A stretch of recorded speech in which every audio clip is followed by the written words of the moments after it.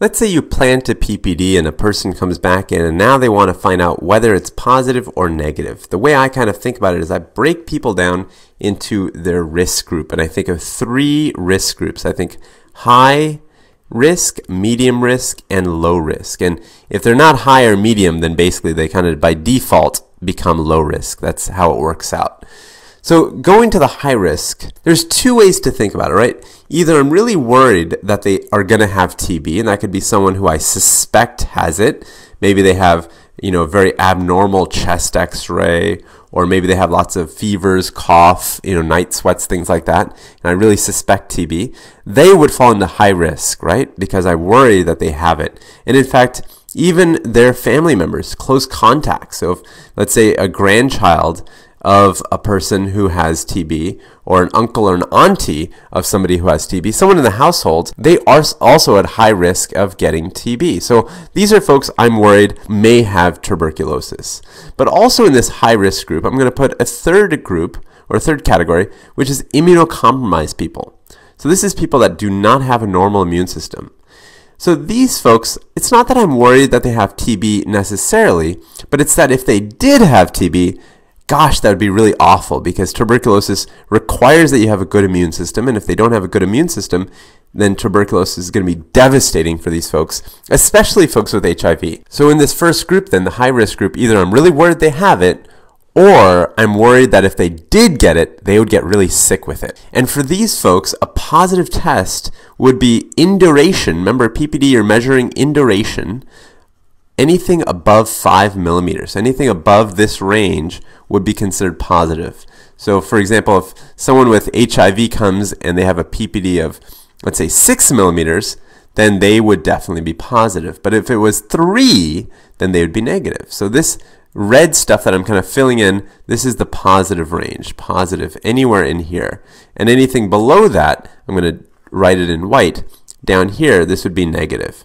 So anything below 5, and if it's exactly 5, then that's still positive. So who's in the medium range? These folks, one group would be people coming from an endemic country. Let's say they recently came across from China or parts of Africa. If they're coming from a country where tuberculosis is very common or endemic, then they are also in that medium risk group.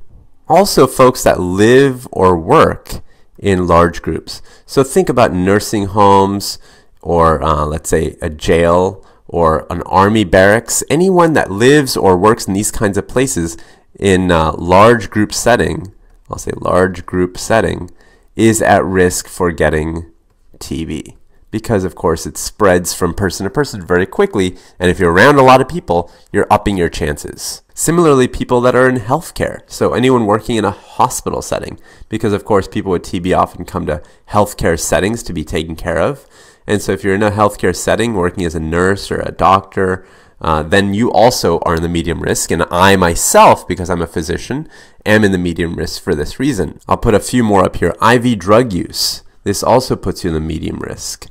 And then let me actually switch gears. And just as before where I said, well, I'm also worried, specifically worried about certain groups, here I'm very worried about children less than 4 years of age. So if you're less than 4 years of age, meaning if you're 3 or 2 or 1, those children, they may not have any other reason for getting TB, like the people I just mentioned, like healthcare setting or endemic country where it's around. But if they did get it, it would be particularly problematic because young kids don't have great immune systems. And also, people that are actually fighting other diseases. So we call those comorbidities.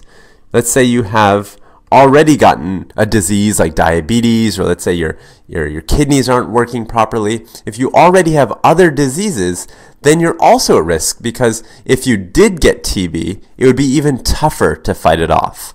And for all of these folks, 10 millimeters or above is considered positive. I didn't make an exhaustive list. There actually are a few other ones, but I tried to highlight some of the most important ones on this list. And for example, then, just to make sure we understand how to utilize this, let's say you have a person who is 3 years old, and that person comes in with a PPD of 12 millimeters. Well, that would be positive here. But if it was only 8 millimeters, it would be negative. So that's kind of how you would use this graph. So down here then we have anyone else. Anyone that doesn't fit into the other categories fits into this final one. So this is the low risk category. And for these folks, 15 millimeters or greater are needed to be considered positive. And so if you have someone that, let's say, is very healthy and doesn't fit into any of the other things that we just talked about, and their PPD is 20 millimeters, then they would be considered positive. But if it was only, let's say, 13 millimeters, somewhere in this other range down here, then they would be considered negative. So you basically measure the induration, and then you kind of think about what risk group a person falls into, high, medium, or low, and then you kind of organize it using these graphs. Very easy, right? So above 5 or above 10 or above 15 tells you which is considered positive versus negative. And a couple of questions people always ask is they think, well, what if someone falls into two of these categories? What if they're, let's say, below 4 years old? Let's say we're talking about a 3-year-old, so they, have this one, but you're also really worried that they have TB, so they're in this one. Well, if you ever have someone that falls into two categories, you have to go with the more conservative approach and say, well, if they meet the high risk category, I'm going to use that one to decide if they're positive or negative.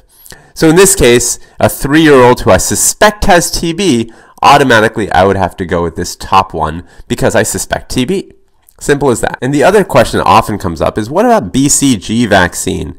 This is a vaccine that some countries offer to their citizens to help prevent disseminated or spread out TB, especially a problem among young babies. So what if someone has had BCG vaccine? And it's very clear, the Centers for Disease Control has been very clear on this point. They say you do not need to interpret the PPD with this in mind. Ignore the BCG vaccine completely. In other words, when you're trying to figure out whether someone's PPD is positive or negative, just rely on the high, medium, and low risk criteria that we've talked about. Do not worry about the BCG vaccine. That should not affect your decision.